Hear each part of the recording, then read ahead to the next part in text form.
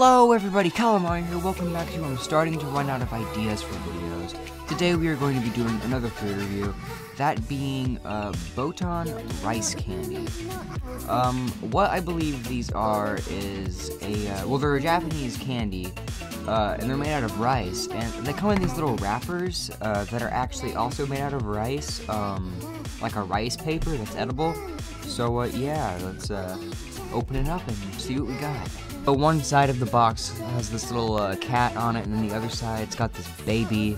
So opening it up,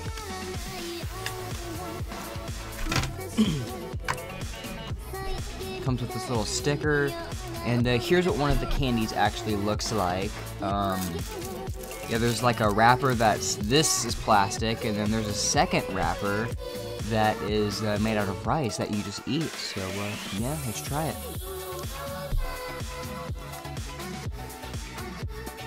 Alright, so that initial wrapper is very strange, because at first it feels like it's like, oh, I'm eating plastic. But then it melts away, and it definitely does have like a rice taste. The candy itself is it's a little chewy.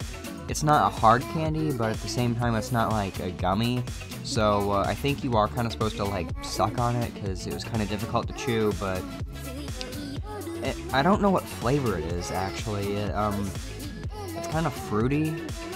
Kind of tastes like reminds me of like a Fruit Loops or something. But I don't know. It's not bad. It's definitely interesting, that rice wrapper. That's definitely kind of cool. You can eat it. But that's about all you can do with it, actually.